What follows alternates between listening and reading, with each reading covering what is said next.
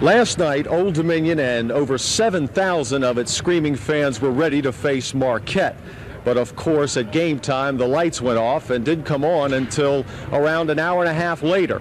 That seemed to cause a letdown in the Monarchs and their fans. It did affect us as far as wanting to go out and just get it over with, because everybody was kind of excited, and then all of a sudden we were just in the locker room twiddling our fingers. Both Marquette and Old Dominion were cold at the beginning. Both teams only scored 55 points the entire first half. In the second half, the game stayed even, both teams making baskets back and forth. Michael Wilson stole the spotlight from Marquette. He gave the Monarchs fits.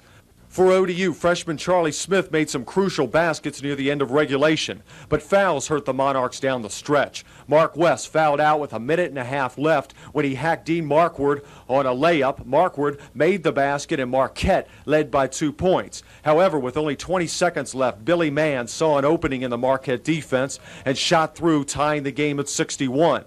That forced an overtime. But in that overtime, ODU lost Grant Robinson and Rodney McAdoo on fouls, and Marquette guard Glenn Rivers put on a show, scoring 8 of 14 Marquette points, and the Warriors won by 5, 75-70.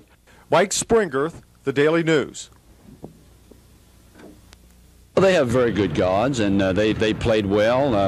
They penetrated a couple of times and went up and shot the little jumper over us, and they posted us a couple of times. When they posted us, if a shot hadn't have gone in, and when they drove down the lane and took the little shot, if it hadn't gone in, it wouldn't have hurt us that much. So, they did a good job of executing when they had to. Mike Springerth, The Daily News.